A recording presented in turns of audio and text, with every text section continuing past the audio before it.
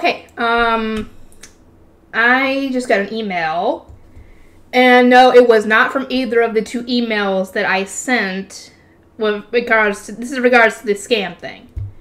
I got an email saying the package has shipped. So, when the package gets here, we all will be finding out what I'm getting, essentially. And if it ends up being legit, okay. But, yeah, I posted on the Facebook post that I had put my posts in before and told them, yeah, my thing is shipped. I will put a picture up of what I got. So we will know if this one is a scam or not. And more than likely, it is. Sometimes they'll just put random, I'm assuming they'll put random things in the boxes, is what this whole thing is, and just people get sometimes get broken stuff and all that. But that's the scam part, obviously. Because, we will see. So, yeah, when the package gets here, I don't know when that's going to be.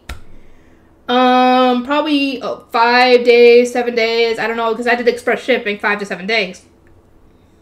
I don't know. We'll find out.